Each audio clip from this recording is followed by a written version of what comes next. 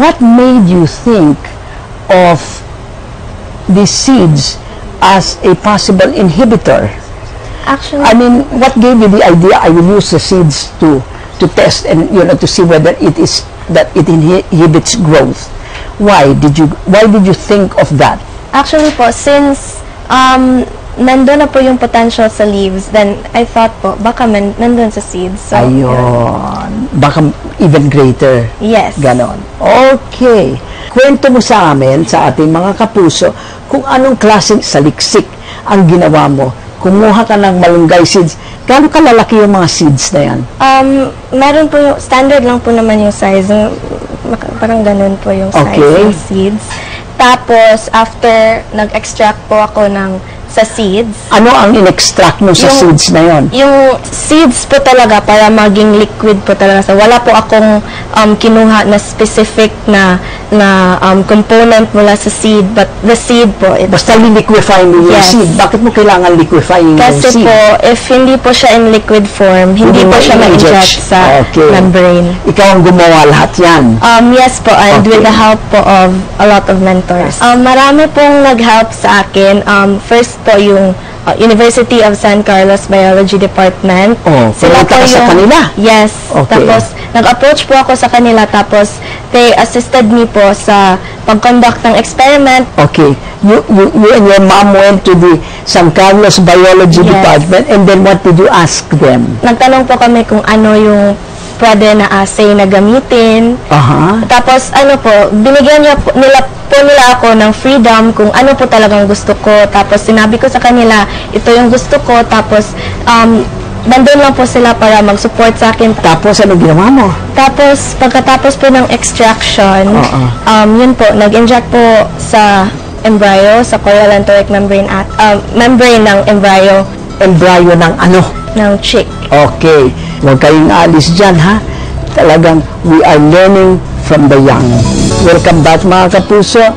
We're interviewing a 17-year-old girl who has done research on the malunggay seeds and has discovered that it is inhibiting growth, and so it may inhibit tumor growth. Isn't that exciting? Where was this done? In San Carlos, in your house, in the Cebu City National? The experimentation po was done in our house. Kasi po, after incubation, I observed it for 12, 24, and 36 hours. So, imposible po na mag-conduct ako sa San Carlos kasi merong times na 10 p.m. na ako doon, if ever, 10 p.m. na ako mag-observe doon. So, andyan yung kwan sa bahay nyo? Yes. Okay. So, the incubator was there. Ano sinabi mo ng tatay mo when you were doing this? Okay lang po siya. Okay. He's very supportive. Did your mother help you, on the 12th, 24th, and 36th hour? Yes. She was there all the time, helping you? All the time. Kasi po, mahirap po kasi na ako lang mag-isa. She was just there to supervise. Saksi ang ina ni Arianwen Rollan na si Hilma sa pagsusunod ng kilay ng anak. Si Arian ang nag-iisang Pilipino na nag-uwi ng parangal sa International Science and Engineering Fair o ISEF, ang pinakamalaking patimpalak sa siyensya para sa mga high school student at researchers sa buong mundo. 1 month prior sa talagang maraming sleepless nights. Tapos, pag nanalo siya, may mentoring. Kahit yung Holy Week, wala siyang bakasyon talaga. Doktora at businessman ang mga magulang ni Arian. Ang suporta nila ang isa sa naging susi sa tagumpay ni Arian.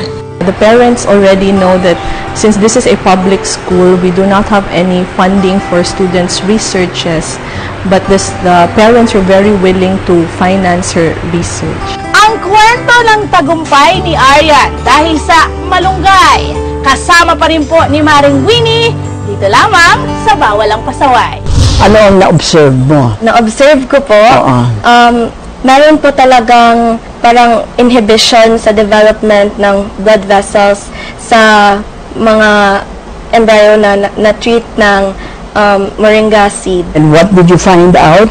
That the moringa seed does have a potential to become an anti-tumor agent. Because? Because of the inhibition of the development of the blood vessels. So what happened? So you wrote this all down, you documented it, etc. And then you gave it to your advisor. Yes. And what did she say? Actually, my advisor said at the very first time that I presented to her my research plan, she said that this is a winning project. Sabi niya, kaagad, it's a winning project. Okay. So what you intend to do with this research paper of yours? Is there somebody who is interested in pursuing it further? Marami naman pong interested malaman yung results ng paper ko, pero ang plan ko po talaga ay i-continue yung research. Okay, you want to carry the research further. What does that mean, that you carry the research further? That You must remember, mga kapuso, that this is a 17-year-old girl. Okay. That means po, I will mag-use po ko ng higher level ng tests as compared to my preliminary test. So you got $1,000. What are you going to do with it? Actually, I plan po to use it po para sa future studies. For my future, for the next step po sa research ko. All right. Now, what kind of help would you like from the Philippine government? Actually po, this is not only for me, para din po ito sa ibang young researchers na meron pong ideas for innovations and discoveries po sa mind nila.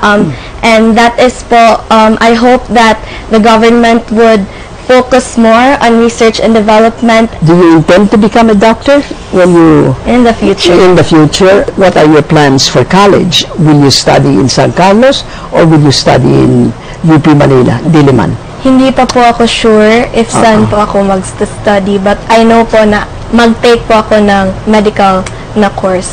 Thank you very much, Arianwen.